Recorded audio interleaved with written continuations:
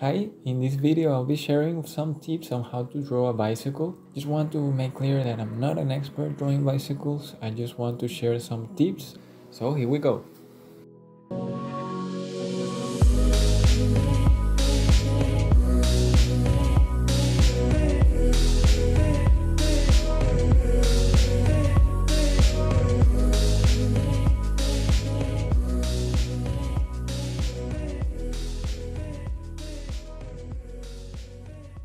So let's start from the beginning. As you can see, I'm starting to draw the bicycle from the top, and when I finished drawing this bicycle, I actually realized that this was probably a mistake. And the reason why this is a mistake is because I think you should start drawing the wheels first, because if you draw the wheels first, which are the most difficult part I think, then the rest is easier to fit to the wheels. So I think it's easier to fit the frame of the bicycle to the wheels and not otherwise. And let me explain you why. Let's take a look at the final sketch, how it looks.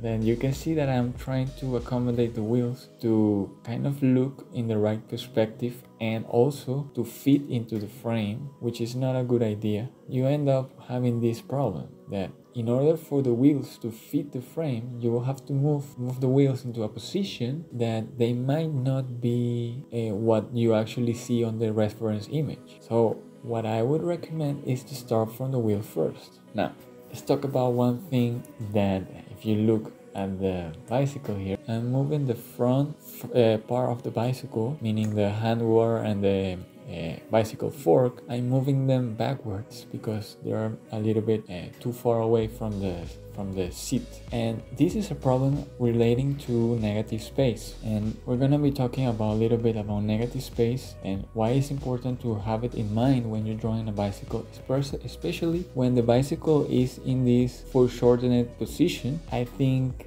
having a clear understanding of negative space will help you draw it on these difficult positions that are not orthographic views, because they have more perspective. So when you have a drawing that is foreshortened, I mean have this very pronounced perspective, I think that having a clear notion, a clear understanding of negative space can help you handle this drawing correctly. And this is something that I did not apply when I was drawing this bicycle.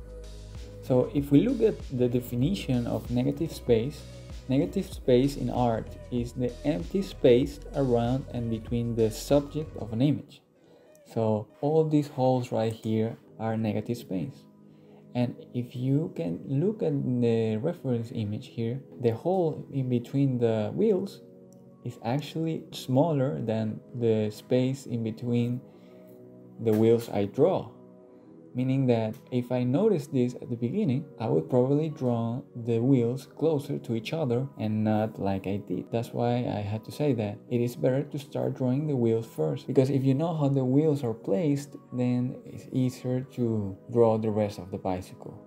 Okay, another thing that I want you to notice is that if you see the bicycle fork, the end of the bicycle fork, meaning the part where the axle goes, the axle part is not placed exactly at the middle of the ellipse of the wheel. It's actually a little bit closer to the left of the ellipse rather than in the center of the ellipse. At first I thought it was a mistake, but the perspective that we're drawing this bicycle in, the axle is not right at the middle of the ellipse, it's actually more towards the left, and the same happens in the back wheel. So this could be another tip. The connection between the frame and the wheel does not necessarily happen right at the center of the wheel when the bike is drawn in perspective. Another tip regarding the drawing of the wheels, because I think the wheels are the most difficult part of the bicycle.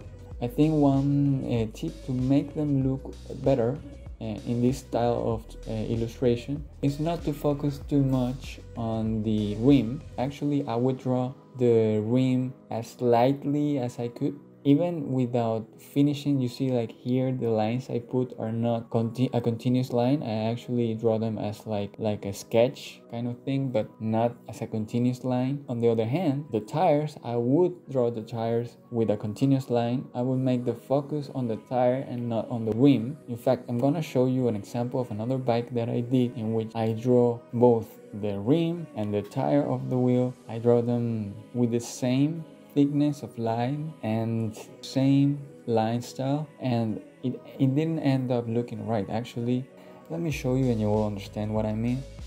Okay, here's the wheel. So I think that's something that I learned. Okay, so here you can see that when I'm painting it, I just paint the black part of the wheel, the tire, and the rim is almost as if it is there, but we don't make so much emphasis on it because we want the eye to focus on the tire.